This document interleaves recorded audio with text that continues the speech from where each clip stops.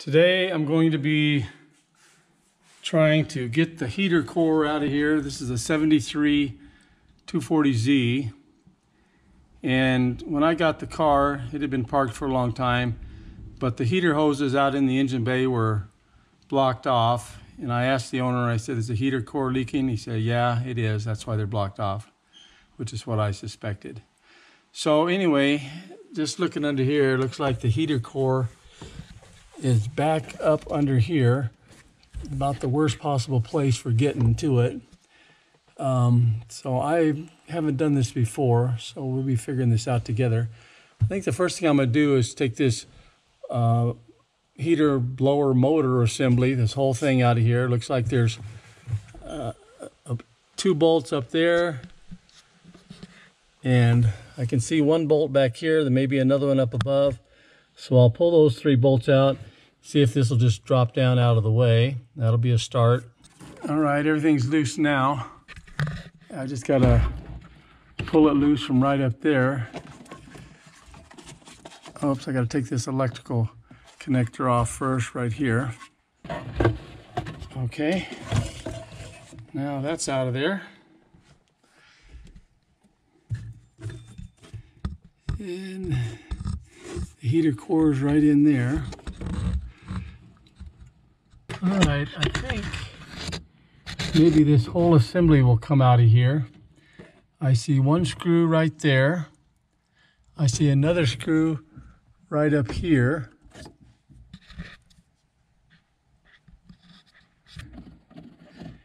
And looking across the way, I can see at least 1 on that side.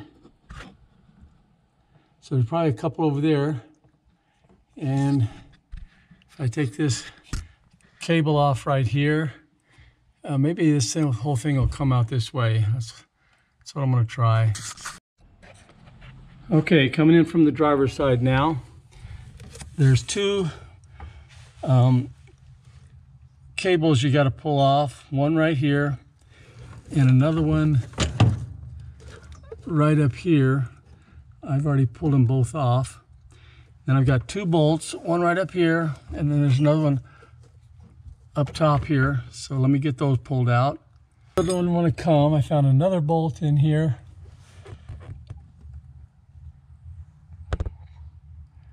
Right in there, if you can see it. Okay, I'm back on the passenger side now. There's another bolt right in there. Kind of the same place the other one was on the other side.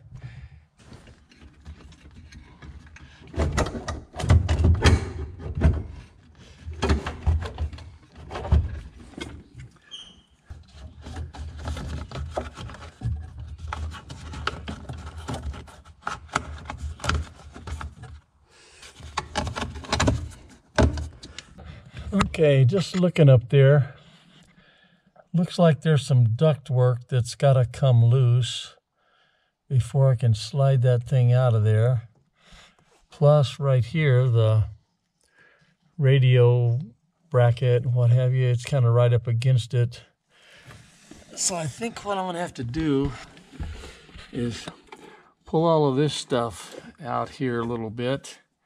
At least get that duct work loosened up from back here. If I can pull the radio and stuff out a little bit, maybe it'll have more room to slide that out.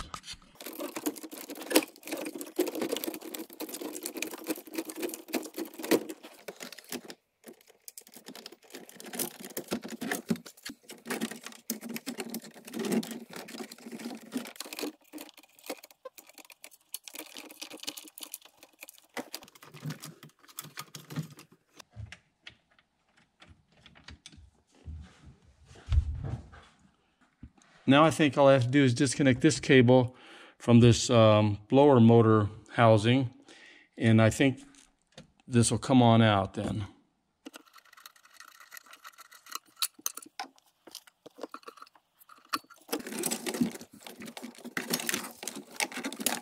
Okay, now I can get this piece of duct out of the way.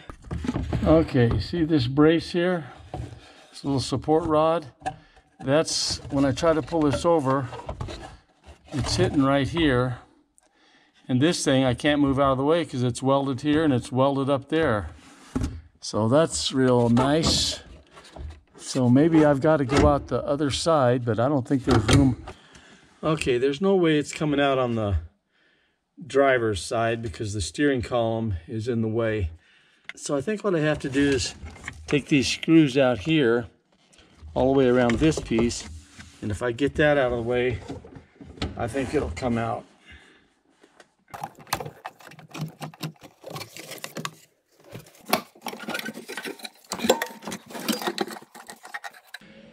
Well, that was a lot of work to get this thing out, but in the middle of the winter when it's freezing cold, it'll be nice to have a heater, so I guess it's worth spending a few hours now. But I don't feel too bad about it because I was gonna switch out that radio. That's an old cassette player.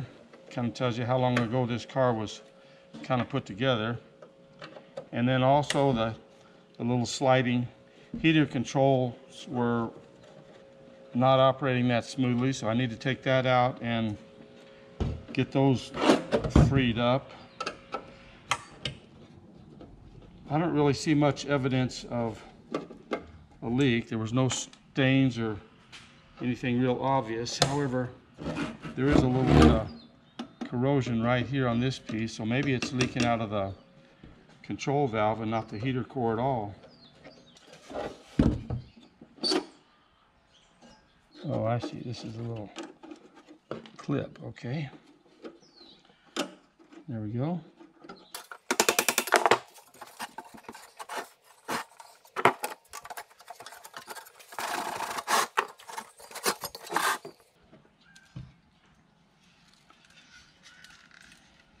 Yeah, actually, the heater core looks really good. I don't see any evidence anywhere that it was leaking, but I'll stick it down in a bucket of water and blow some air through it and, you know, pressurize it about 5 psi or so. See if there's any leaks, and that'll also identify if there's a leak in the valve here. Well, if it's just the valve, I could have changed that out without pulling all this out, but that's okay. Like I said, I wanted to get that center console stuff out of there to work on it anyway. Okay, what I've got here, I put a cap on here. I've got a air fitting quick disconnect bib tied in here. I've got the compressor, my regulator dialed down to about 7 psi. So I'm going to hook this on here and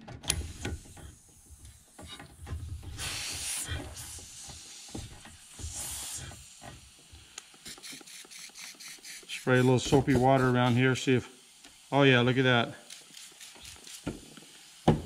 See those bubbles all over the place? So it's leaking right around this temperature control valve.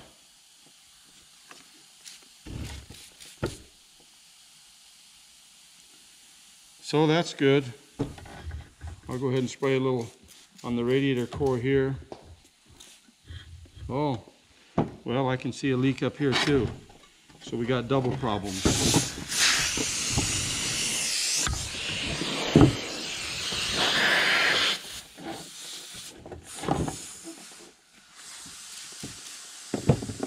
Right here's a little leak.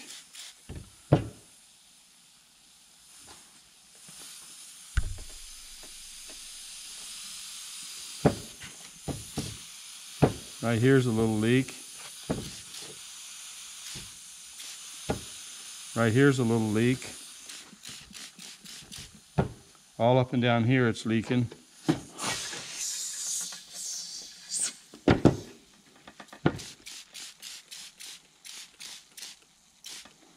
Right there's a little leak.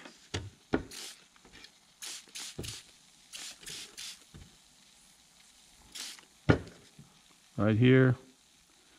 So we got multiple areas. So I think I need a new heater core and Right there, it's leaking a little bit.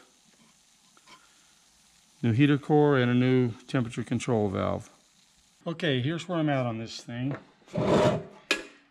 Unfortunately, they quit making these heater cores for the 240Zs about 20 years ago. And apparently all of the excess stock that was on hand has been used up. I can't find one anywhere. I can find some used ones. They say they're good, but I'm afraid that they're going to be in the same shape this one is. If they're used, they're getting rotten. So what I was able to do is go online and search a jillion different heater cores, and I found this one, which is out of a early 80s Mazda Pickup. And you can see it's more or less kind of the same size, a little bit taller, but got the kind of a inlet over here and an outlet over here. So what I think I can do is adapt the way this one will fit in here. Maybe have to change the angle of these guys a little bit. Maybe pull this one out, stick it in here, and make it work. You can see this is sticking up a little bit too high, but there's a little indented area here that I can flatten out. And then same thing on the lid that holds it in place. Got a little indented area here that I can flatten out. So I'll be able to get this one in there okay. So that's what I'm going to try and do to make this work.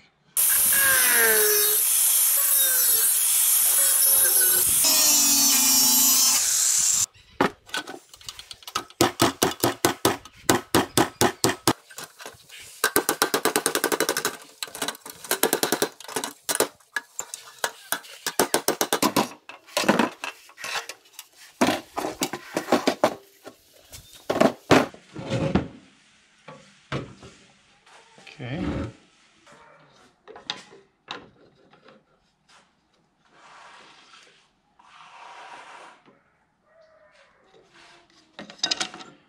Okay, this is about a 1/4 inch below this surface.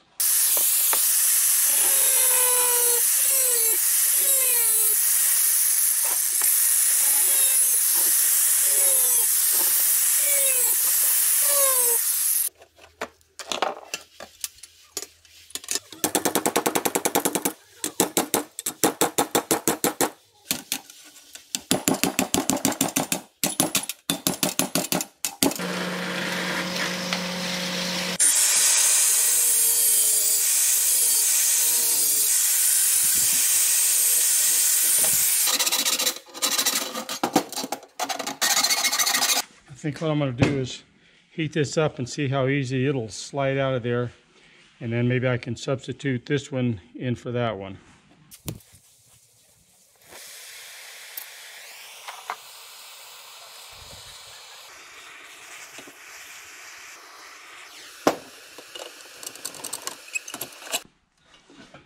Now,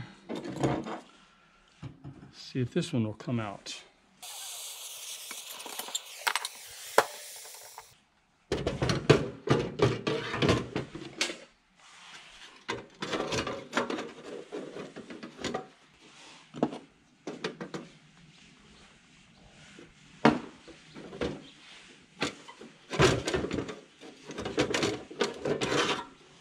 I might not have to rotate this at all. So what I'm going to do now is either cut this off and get it stuck in there, or cut this off right here, get it soldered back in there. Okay, ended up needing 3/16 of an inch spacer right underneath the valve. I got my new valve just to make sure it's the same as the other one. I don't want to find out there's some difference after I get everything modified. And the heater core can just set in there just like that. I can put a little small piece of hose here to connect those two. So I think I can go ahead and solder this one in now. And then I've got to fill up the gap between this side of the core and the body of the housing over here. Okay, I've cleaned this area real good with some fine emery paper. Same thing on the nipple here. I've got some of this stuff. It's a fluxin solder. It's real good for sweat soldering joints like this. Just put a little on here.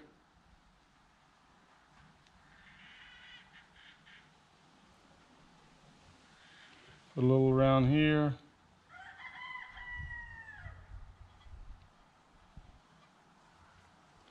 And then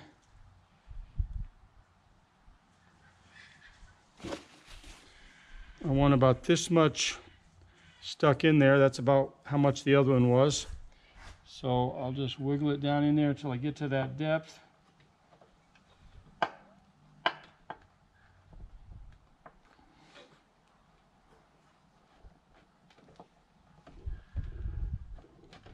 Okay, that's pretty good right there. It's pretty straight coming right out of there. Now I'll put a little heat on it. I may have to feed it a little bit of solder. And I'm going to apply most of the heat to the nipple here itself.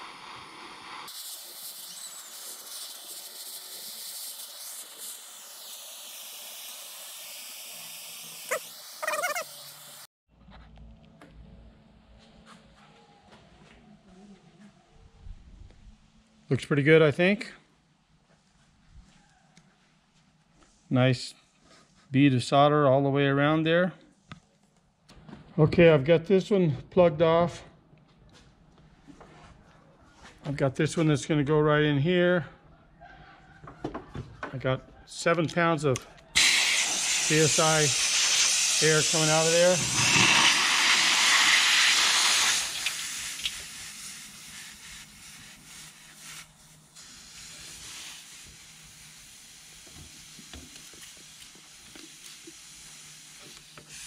No leaks around there. So I'm just going to spray some all over the place. Make sure I don't see any leaks anywhere else.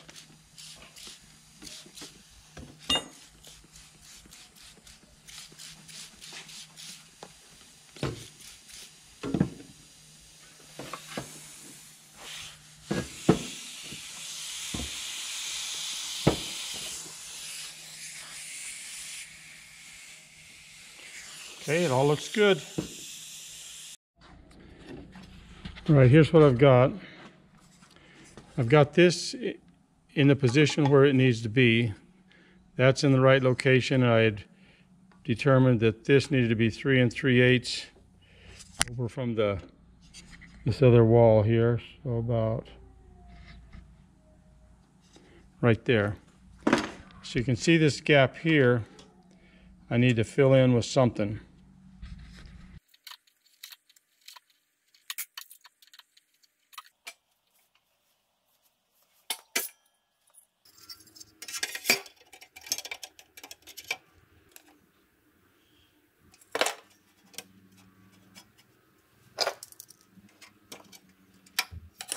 I just got this piece that I bent, pop riveted in here. It rivets down the side here. So that'll keep it in position back and forth this way. I just made this piece that it's going to slide, if I can hold it properly, right in here. Like that, and I'll come in here and drill some holes and rivet it in place. Okay, I've got that piece all riveted in, and I set this in place. This is gonna right where it's gonna go. I'll be able to put my hose from here to here, no problem.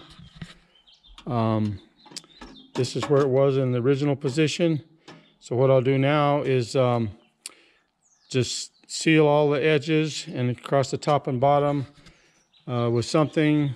What it had in the original core was just stuff like this, just some foam rubber with some vinyl upholstery material or something across the edge of it, across the surface. So I'll just do something similar. That'll hold it nice and snug and seal it all the way around.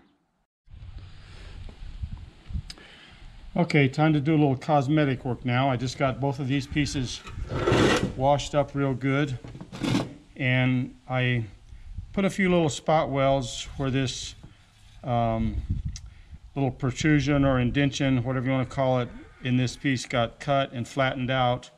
So now I'm going to take some of this seam sealer. This is just regular automotive body seam sealer, and kind of put a little bit on here.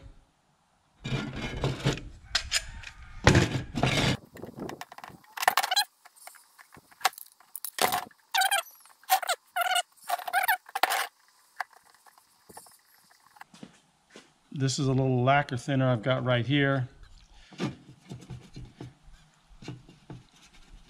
Kind of smooth it out a little bit.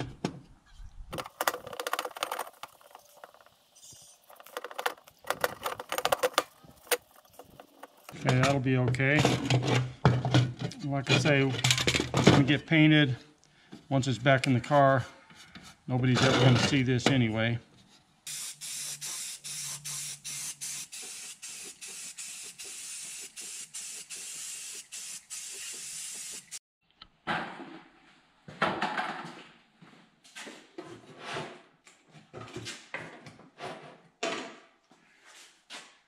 Okay, the paint's dry now, so got to do a few things before I can put the core in here.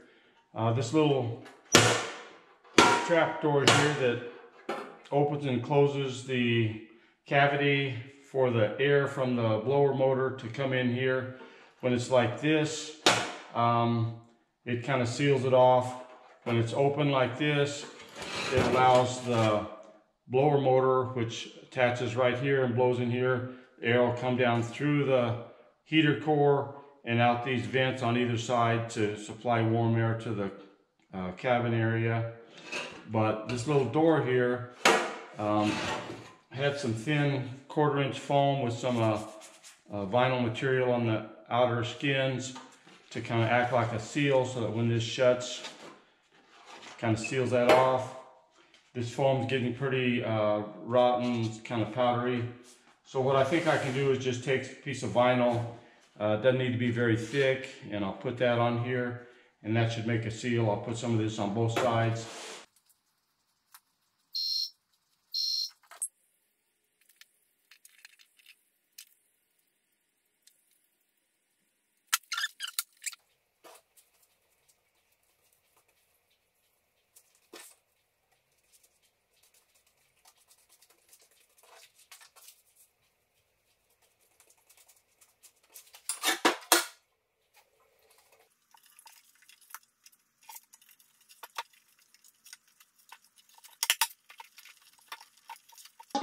Roller.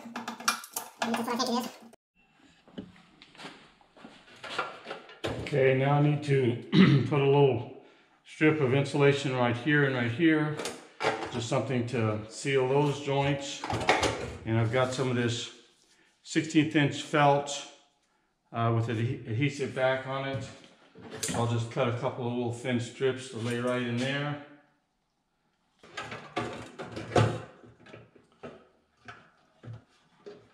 Okay, so it sets just like that.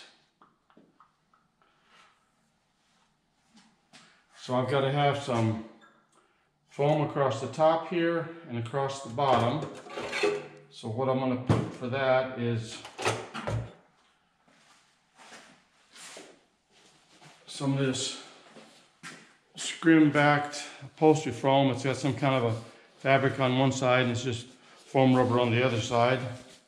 So I'm going to put a piece of that down below and up above. That's similar to what it had, what the old core had on it.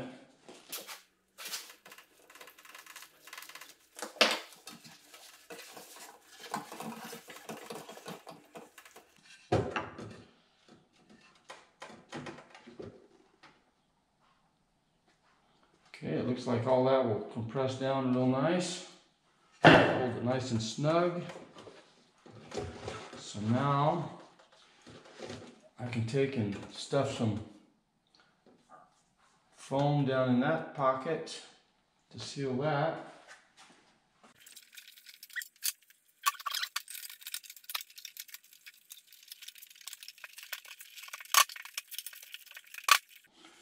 Okay, I put my screws in here.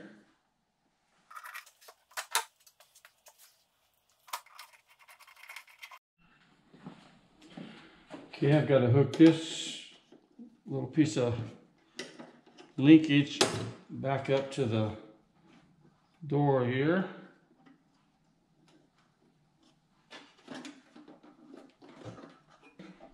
So now those doors open and shut properly.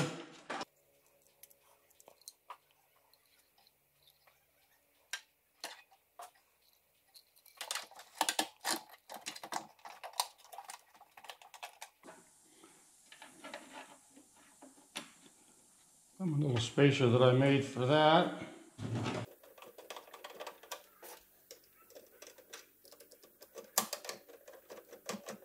Well, I think I'm done. I put a piece of aluminum foil tape over this opening here just to seal that off. Make sure it's sealed off good. And the temperature control valves in its original location. About the only difference is this little section of hose is not quite as long as the original. Because if you recall in the original, this little elbow came out way down here. So I had a little longer hose in there, but that'll work fine. Inside here, you can see the new core down in there. It's all sealed off with that foam. I put some foam around here so that the mating part will seal around that. So now it's time to put this back in the car, and I'm not going to show you all that. It'll be basically the reverse of how it came out.